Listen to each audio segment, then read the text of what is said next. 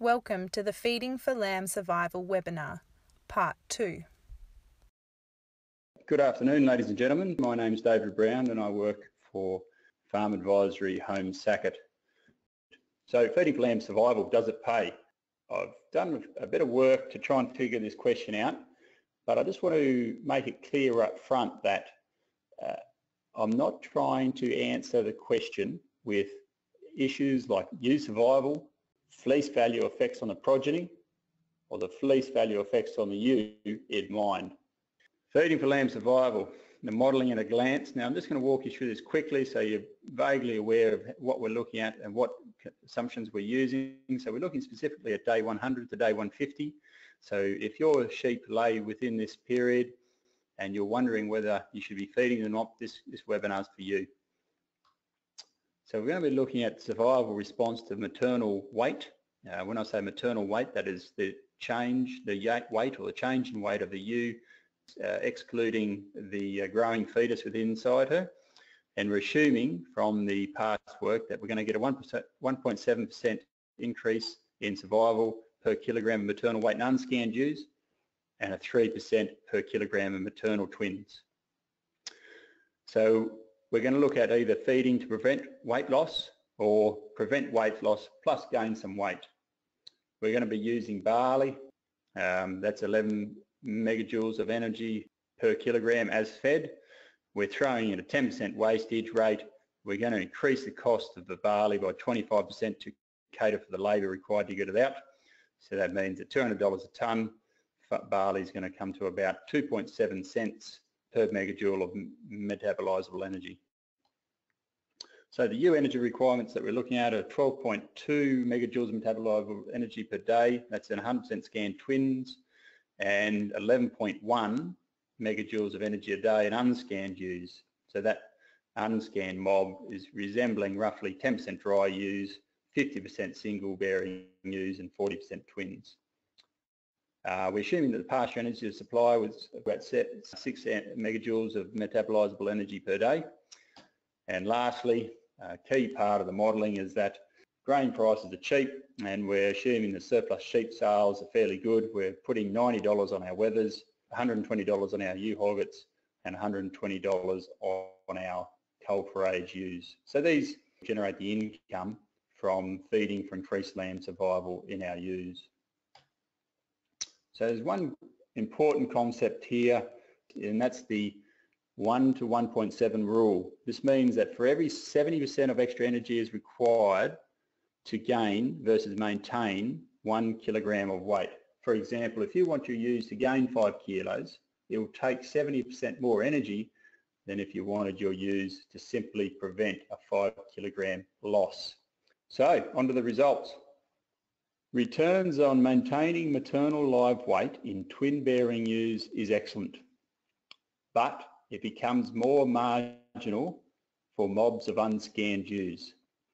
This graph, and in the coming graphs, I've extracted the most certain variables to explore whether feeding for lamb survival is worthwhile in your business. I figured landed feed prices, which are on the bottom axis, are something that will vary between businesses based on your distance from the source.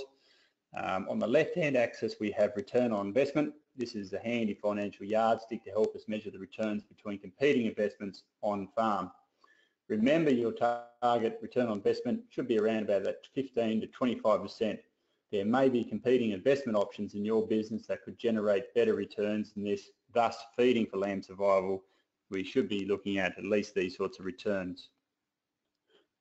Now, the red dotted line at the bottom of the graph there depicts what we call maybe your target or hurdle return on investment.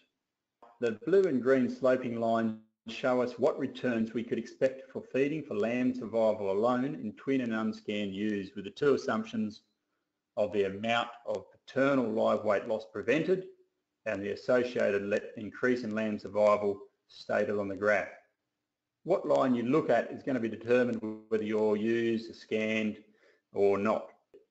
So here that you can see that if we were to prevent a 9 kilogram weight loss in the last trimester, which would come about if we had a pasture at only supplying 6 ME of energy per day, and we can increase lamb survival by 3% per kilogram of live weight saved, or maybe in the twin bearing ewes 26%, we're going to be generating excellent returns on the feeding investment, right up to $300 per tonne of barley landed on farm.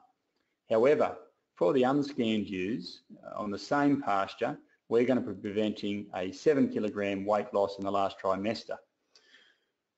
If we are achieving the 1.7% increase in lamb survival per kilo, which over this amount of weight loss in this time period will equate to a 12% increase in overall lamb survival, then the returns are good at the lower grain prices, but as you can see, they become increasingly marginal from about $260 per tonne for barley delivered on farm.